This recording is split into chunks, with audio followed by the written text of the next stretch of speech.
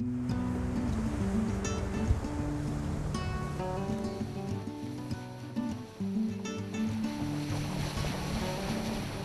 in Antarctica following a team of scientists who are setting up remote cameras in penguin colonies here.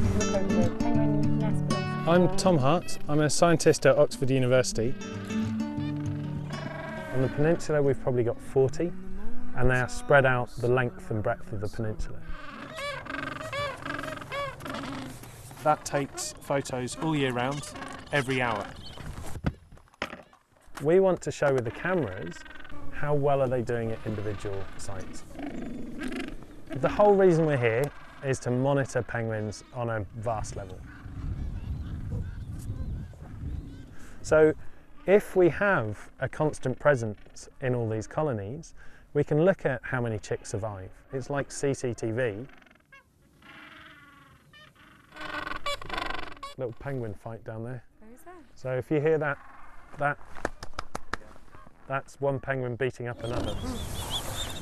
The times when you're not here, seeing what's going on in winter it's really beautiful because it's differences in light and it's just something you would never get to see. So the partnership with tourism, this access, is really important, isn't it? It's vital. We would never have the access without them. So partly we're doing this because tourism is a potential threat. We want to monitor it and so we measure it.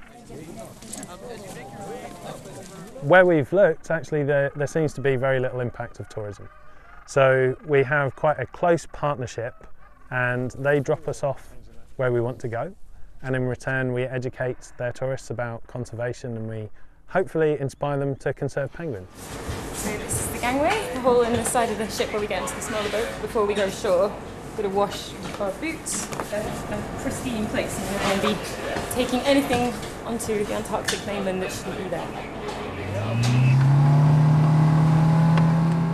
This is a Zodiac. It's a fast rubber boat and we use this to get around. So tourists land and go cruising in this and they're fantastic boats. Very fast, very stable. They bounce when you hit them up against a rock. So they're wonderful for down here.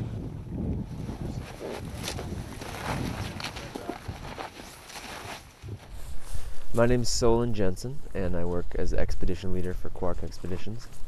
We have access to an international body of visitors and it's incredible to see how ubiquitously everyone is deeply affected by Antarctica.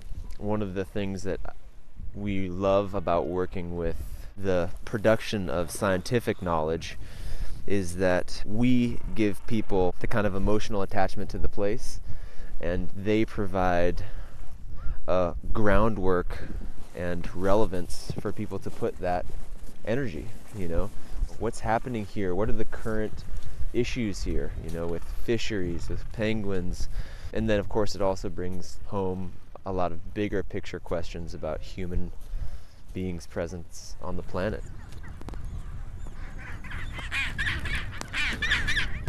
So this is the last camera for this expedition now, we'll check. For this one, so I think, yeah, that's it for this year, for this camera anyway, and now it's just turn it on and fingers crossed. I'm back next year. Yeah.